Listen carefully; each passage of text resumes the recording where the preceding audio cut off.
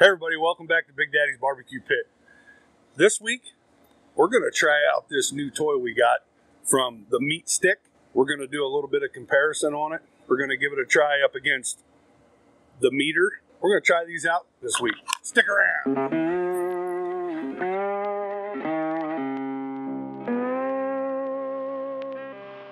For this week, we're going to do, the fine folks at the MeatStick reached out to us to do a comparison video of some of our other meat thermometers that we use.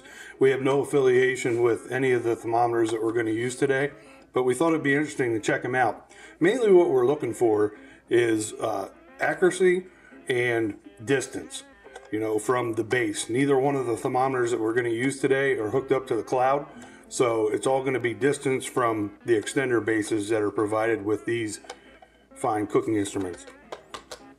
So we're going to show you how easy it is to set up cooks on either of these thermometers. So first we're going to do the MeatStick. We're already connected to the base through our iPhone. It connects also with Android. And we're simply going to go to Setup Cook. Today we have about a 3.5 pound pork loin, and we're going to do it on smoke.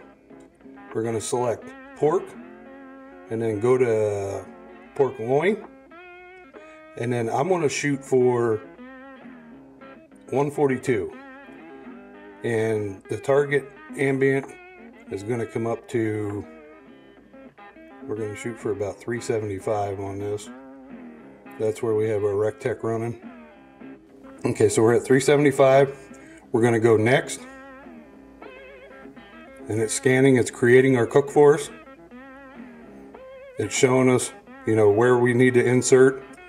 This meter needs to be inserted completely, or the MeatStick needs to be inserted completely into the meat.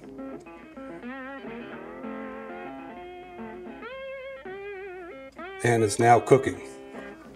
So over to the meter, we're going to go to set up this cook. Both of them have very nice apps that go with each of them. They're very user friendly. We're going to go to loin. We're going to do the same thing. 142. Start cook. This is going to estimate, once we're in the meat, how much time it's going to take for this pork loin to get done. And you'll be able to monitor both of these from a pretty decent distance from your whatever, you know, whatever you're using to cook on, whether it be your grill. You can use these in the oven. You could use them on a smoker. Today we're using our RecTeq just to do this comparison. We're also going to use our trusty ThermaWorks dot and our probes for our RecTeq to kind of get a very similar idea of where we're at on this cook, so we have some comparisons. These are all wired devices that we'll be using over here. These are wireless. So now we're going to go ahead and insert the MeatStick, and we're going to try to hit this same area, the center mass of the pork loin.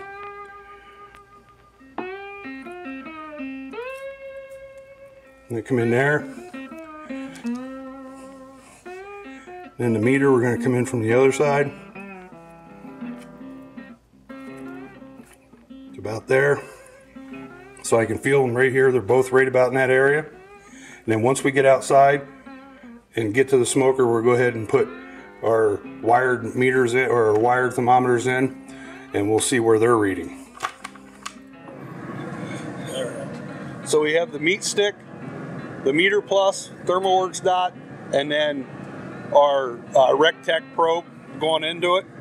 And we're going to monitor all four of these and see where they all fall on this comparison.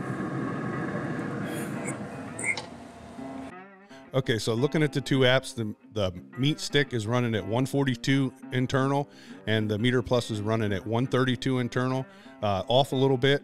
Ambient temperature is 381 on the MeatStick. That is directly in line with the RecTeq temperature. What we're going to do now is we're going to go out and probe this with our ThermaWorks Thermapen and check to see just how close we are and see which one is more closely depicted to our internal temperature with Thermapen. So inside on the MeatStick, we were at 142. The alarm went off. On the Meter Plus, we were at 133, and we came out and our dot is running at 137. Now we're just going to go ahead, we got our instant read, so ThermaWorks. We're going to go ahead and just stick it in here and see how close we are.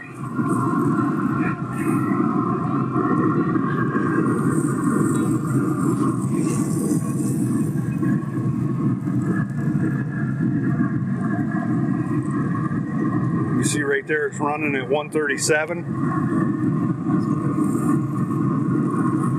So we're going to come in here and go down. And we're at 142 right there on the money. So we're going to probably pull this guy off. I think I'm going to try it in a couple more spots just to be certain. Yeah, see where we overshot down here on this end. But right here where all these probes are going in, we seem to be hitting what the MeatStick has told us inside, which is that we were at 142.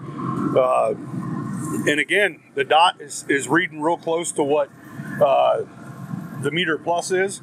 So they're all kind of right in the same area. But according to our instant read Thermapen, the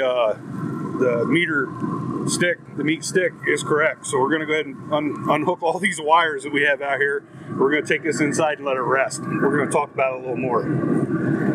We found with our experiment we did here today, as far as accuracy goes, at the end of the day, the MeatStick compared to our ThermaWorks dot and also to our ThermaWorks pen were very close. The Meter Plus wasn't far behind. It was just that the MeatStick was a little bit closer. The ambient temperatures on both of them, they kind of varied, you know, significantly from what our RecTeq smoker was doing. Both of them performed very well. Both of them are very good tools. The connectability of both of them, very easy to set up. On the Meter Plus, the app's probably a little bit more interactive. Both of them are easy to use. It's just there's a little bit more features to the Meter Plus app that you know, makes it a little bit, you know, more user friendly if you're not real, you know, good at using a cell phone or a computer or whatever. In the past, I have used the MeatStick X, you know, when I was trying this product out. And I did notice that the range on both of them as I used them, the range was actually a little bit better on the MeatStick X. I could get, you know, pretty far away from my house just using the connection between the phone and the bases of each of them with the MeatStick. The meter seemed to, I'd lose connection when I'd get, you know, outside of my yard. If I went down the street with the MeatStick, it stayed connected. I was still able to read it. If you're just cooking in your backyard, that's not a big deal. These are both very good tools to use. My word of advice is this. Even though you have these tools at your disposal, they're very good to use to monitor your internal temperature of your meat and also the ambient temperature of your pit. But you always want to check everything with an instant read thermometer. Whatever your choice is, we use ThermaWorks. Again, you just want to keep an eye on it when it gets close to your done temperature. Both of these work very well, but as far as, you know, for this exercise we did here, this one was as close to the dot and as close to the instant read pen. The MeatStick was a little bit closer, but then again, the Meter Plus wasn't far behind. And then again, it's very subjective with, you know, where at on the meat that the probes are. We try to get them as close to each other as we could in there, but both of them are very good products, like I said. It's just with the you know, the extender on this one, you seem to be able to get a little bit further away from it, if that's what you want. Again, we want to continue to thank you for following us. We'll see you next week. Get you some.